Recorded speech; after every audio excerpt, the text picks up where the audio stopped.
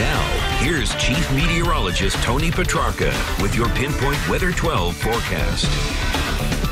Overall, a decent day. A lot of clouds, but also some filtered sunshine as well. And for the most part, staying dry, no showers. We'll keep an eye to the sky next couple of hours for maybe a pop-up shower, but even that chance is pretty small. So your Friday evening looks quiet, heading out, not too bad. Very warm to hot this weekend. In fact, we're talking about another heat wave on the way. Now, we have sunny skies this weekend. It does turn hotter on Sunday, topping out at 92. The beaches look good, but another heat wave. You need 3 consecutive days of 90 or higher, and we should meet that criteria Sunday, Monday into Tuesday, with Monday actually being the hottest day. How hot? Well, here's the deal. Now, we may not hit 90 on Saturday, but it is very warm to hot at 88. Low 90s on Sunday, 95 on Monday. Feel like temperatures, heat index running over 100 degrees with the humidity, and that extends into Tuesday as well, with a high temperature at about 92. Satellite photos showing the clouds streaming overhead right now, but dry clouds, no precipitation. Steady rain is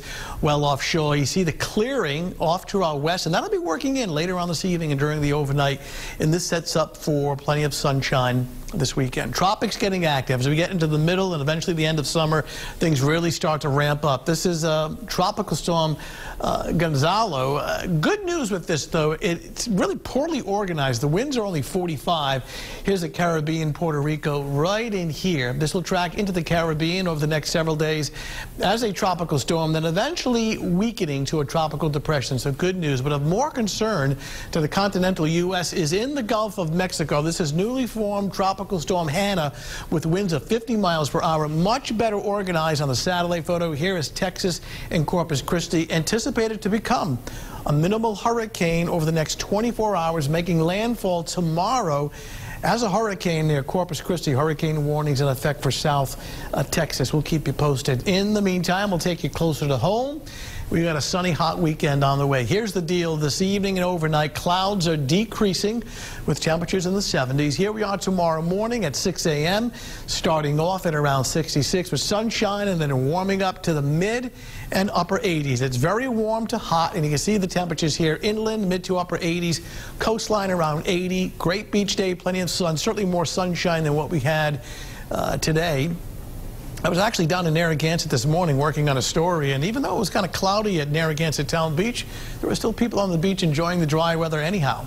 But more sunshine at the beaches tomorrow. 6 o'clock tomorrow evening, we're looking at sunshine, very warm temps well into the 80s, and your Saturday night is warm and humid with temps in the 70s at 11 o'clock. So for tomorrow morning, sunshine. By 11 a.m., it's up to 84 and upper 80s tomorrow afternoon, so very warm and humid with a good deal of sunshine. And the beach is not bad either. All right, 7-day forecast, 92 on Sunday, 95 on Monday. A couple of our computers are actually forecasting 100.